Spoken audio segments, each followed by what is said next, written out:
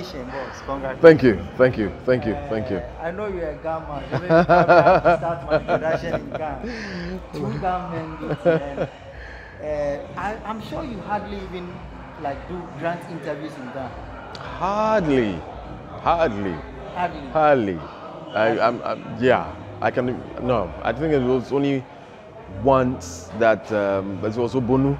FM did come, you know, and then we spoke, but otherwise, no. Anytime you want to grant interviews, it's purely English, or I can, yeah. But how many languages do you speak? Oh, I think my Akan is passable, my Fanti is passable, and so I speak by English, Ga, and a little bit of French. Oh, are you a full Ga? 100%. La and Osu. From which part? Okay, full, like from Osu. La and Osu. So my dad is La and my mom is Osu. Yeah. Oh, okay. That is great. Well, today I'm with Ghana's #1, Adjetey Anang. Some people do call you Pusher, right? They do. Do you still want to be referred to or called Pusher? I don't mind. I mean, any name that anybody feels comfortable with. Sometimes people watch my movies and they like a particular character, and then that name sticks, and then they see you and they mention that name. Sometimes I even forget the character the name, you know. Oh. Then I realize, oh, it's me. Oh, then I remember. So it's fine. I think that it's easier when people, you know, want to connect with what reminds them of you, and therefore I'm fine with. Oh, okay. I'm fine with it. So this will add up to. This will add up to how many awards, like entertainment, best actor of the year. You deserve it. So thank this will add up thank you. How many awards now that you have? So actually, this is the second award from Entertainment Achievement Awards. But like overall. But overall, no, not much. Probably about 10 awards. I mean. Why? Yeah. I'm sure someone will. Even me, I'm even surprised. Yes, I'm surprised because you've been in the system for long. And you are good. I haven't. Yeah. Honestly, I'm being modest, but I don't think I've counted really the number. But I think at least 10. It's safer to say at least 10 awards. But do you value awards? Do you think it's something that as an actor or someone in the entertainment industry you need to fight for? I think that it has a role to play, and especially when, you know, it's always good for people to recognize for what they are doing, and I think this is not limited to just entertainment. You know, other sectors, you have, you know, every now and then some award scheme that is rewarding participants of their achievements and what they've done. It's just to encourage us that what we're doing is appreciated. It's just to say Ayiko, and we're expecting that you do much more, touch lives, transform lives, and I think that in doing things like this that deal with the other human, there's a need for an award. Wow. So you know, it's something that you really value. Yes, I do.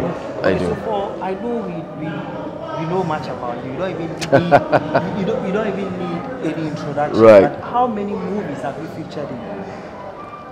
This is like class test bar. So should we say like 10, 20, 50, 100? Well, I would say probably 50, because I'm a bit selective with what I do over the period.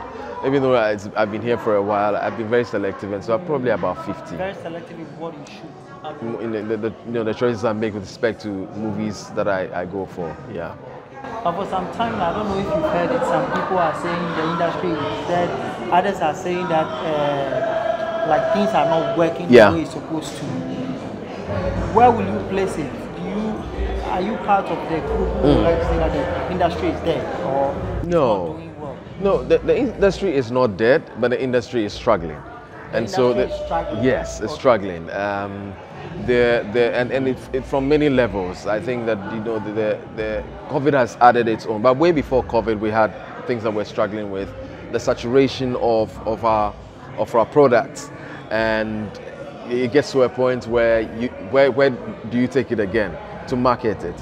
We don't have avenues enough to do so. Even though in the age of social media, you'd have various platforms that you can sell your movies. They are not rewarding enough, and so how do you get platforms that are willing to pay more for the quality work done and not just any work. And so we have issues with that. We have issues with the craft itself, whether our people are investing in learning the craft. I believe that people more or less tend to social media. So for you, the first one has to do with how to market and distribute. And then the second is the craft. The craft itself. Okay, so can you elaborate on this? So as a local parlance that says that Adi Papa Netone, I mean, if something is good, well quality, you don't even have to make so much noise. People will see it and come for it. And I think that's what we should be doing in investing in the craft that we say we're passionate about. Mostly what I see is where our attention is more focused on social media and how we look. And so we use the film as a platform to project ourselves into other spaces, but not investing in the craft. In other words, what I'm saying is, are people willing to even educate themselves in the school and improve in the craft? Are people going online to take up courses that speak specifically to their acting and delivery? How do they get better, improve on their deliveries, etc., etc.? So these are things that I think that if we're more deliberate about, we'll see us move from a certain level to a certain quality space where people would want to get what we have. But if quality is lacking in terms of our craft, and therefore we're also struggling with market and distribution, then we'll continue having that same problem. But let's begin to see, invest in the areas that would help build our industry. But to you, how do we revive it?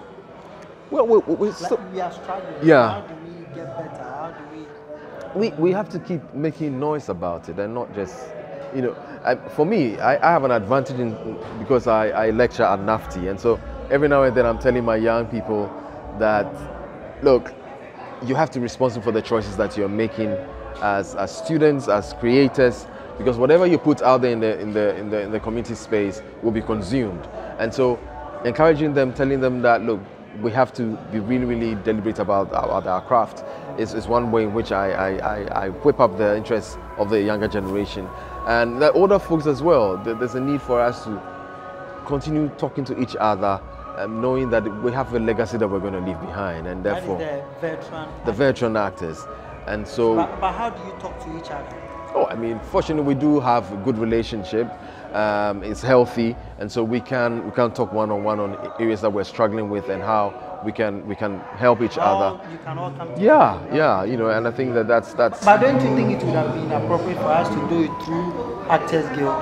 Yeah, I mean, definitely it's a stronger and bigger medium, but nothing still stops us if we're not able to access it, and there are challenges there.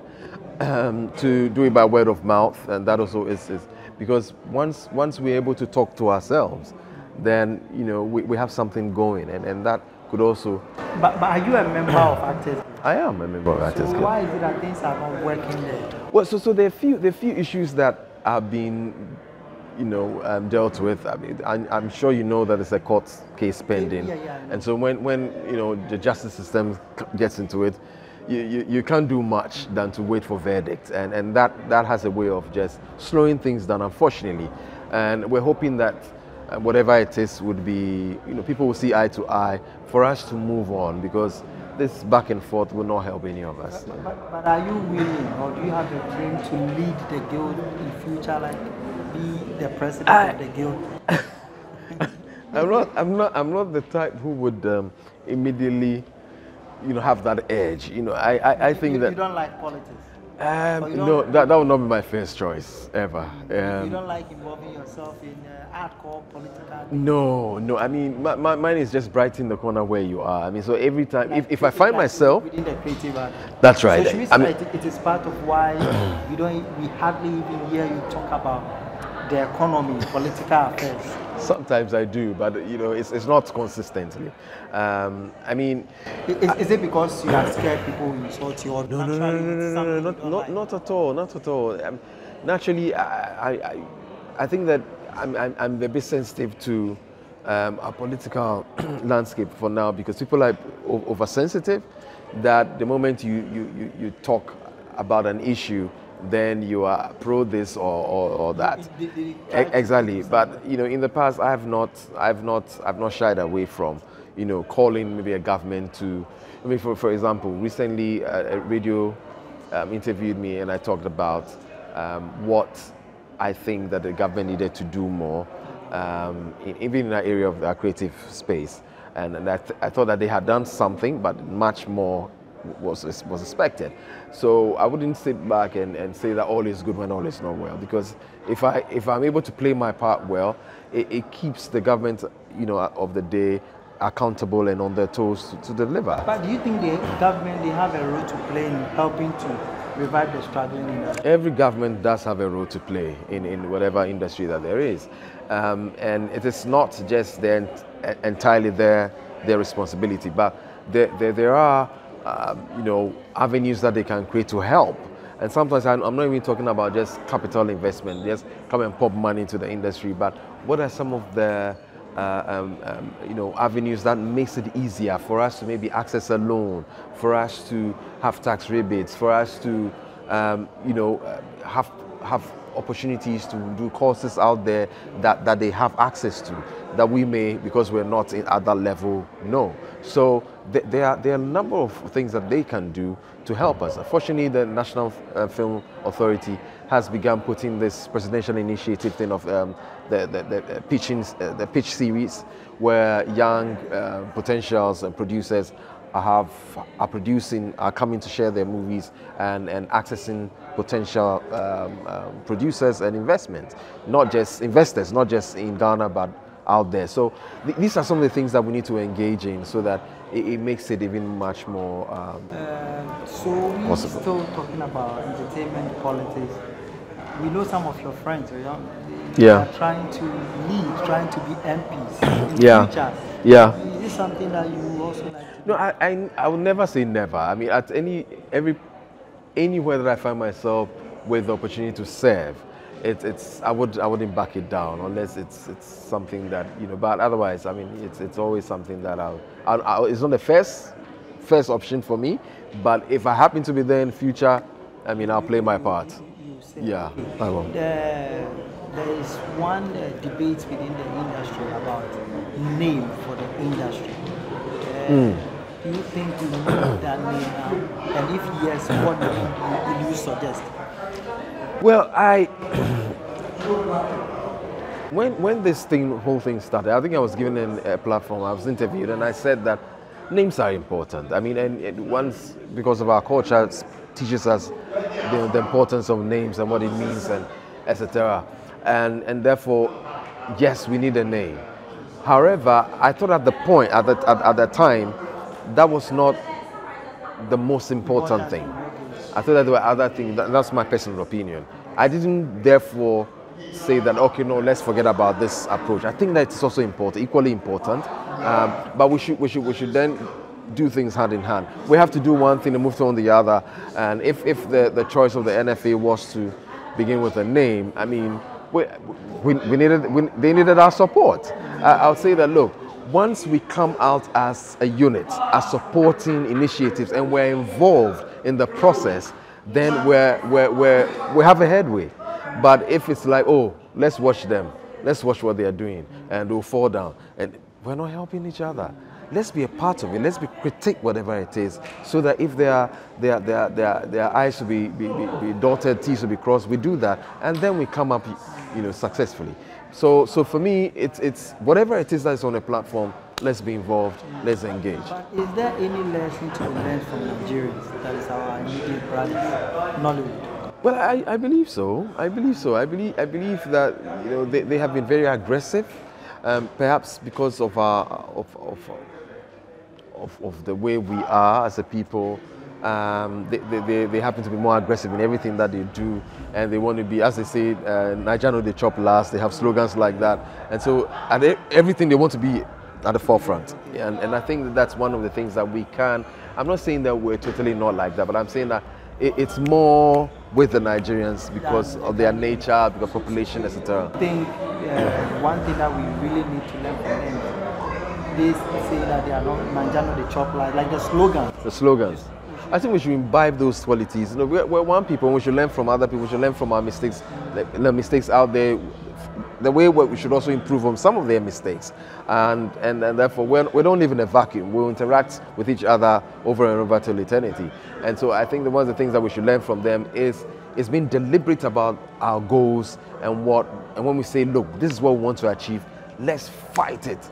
Fight till we get it. Until we get it, we shouldn't relax and be laid back. Yeah. Hey, talking about Nollywood, is there any reason why we hardly see you in most Nollywood movies? I've been in a couple. Yeah. I mean, it's surprising that you haven't seen, but I've been in a number of Nollywood movies. But most of the time, the few times where they wanted to engage in my services when I was locked down here doing a number of projects. So that has not transpired. But I think the last Nigerian movie was what I did with Kunle Afolayan, the Citation one, which was just from when COVID started. Yeah. Okay, so back to Ghana again. Yeah. What is your opinion about movie stars begging for help, like especially the veterans? It's unfortunate. It's sad when I see those. That shouldn't happen. I believe that if everything was up to scratch, people who have really served us and entertained us over the years, over the decades, should not have an ending like this. I mean, if really royalties was functioning, some of these A-list actors, veterans, should be benefiting from these areas. From the royalties. That should be a source of income for them. So should we say that they were not making enough money when they were... It's a combination of factors. Probably they were not making enough, and then also all the structure that should be in place to benefit them were not also being in place. I think that the music industry are doing much more better than we are, and I think we need to speed up. Exactly. But they are also crying. They're crying, but they've gotten to a certain level. We need to push to that level as well. Most of us are ignorant about royalties. People don't even know. That is the actors. And I think that's one of the things. There even been workshops and being organized by the what you call it, NCCCE, and then the NFA, for us to be involved in some of these processes, because that's the only way we can sensitize ourselves and know that, oh, this exists for us, this is for us. Otherwise, people will take advantage of us and use our ignorance, against us. And therefore, I think that there's a room for us to learn more. But what are we supposed to learn from the musicians? Because if they are doing better, I know they are crying, but I said they are doing better than the films industry. Yeah. So what are we supposed to learn from them? What are you people supposed to learn? Well, I think that one of the things is identity. I think that for the musicians, they've carved that identity for themselves. One of the things that we need to carve for ourselves is when you talk about an American movie, for example, you have an idea of where we are going. What is our identity? What are the kind of stories that we want to tell? Traditional, authentic stories, where we should now dig deep into what our stories are. For example, there's an animation that is going to be premiered on Monday, 28th of February, the 28th, The Crossroads. Now, this medium is now beginning to tell of the 28th February shooting of Sergeant Adjetey Anang. This is our story. This is our history. Most of these generations, they don't even know about Sergeant Adjetey and 28th Crossroads. They may even have read it in textbook. But how do they visualize the project so that while you're being entertained, you're also learning? Now, this is what the movie industry has been craving for. Tell the stories of great people like Kwame Nkrumah, of Yasantua, all those Akonfanoch.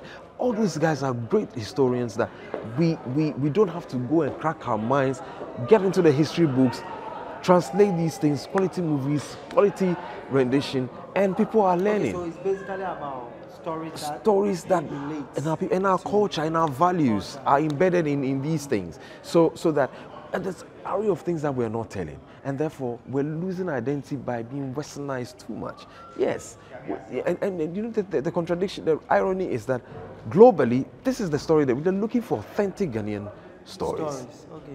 When you go to Netflix, they are looking for authentic local stories. Not. So is that the reason why we don't have so many Ghanaian movies on Netflix? Well, that could be one of the reasons. The other is also the quality, because they're looking at a certain standard. So whether we measure up at all, and what kind of quality movies we're telling. And then, of course, networking, what the contacts that we're having. But gradually, these are things that will improve over time. But at the end of the day, listen, if you have something worth selling, you don't have to make too much noise, and that's what we need to do. With all these ideas, will we ever see you produce your own film? Oh yeah, that's in the pipeline. But I have some learning to do. So I just don't want to add to the numbers.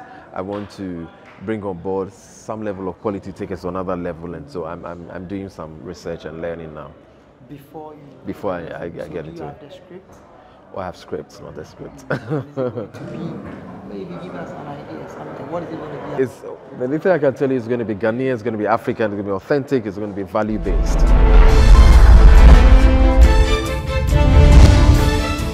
God bless you. Okay, so God bless you too. Thank you, boss. Charlie.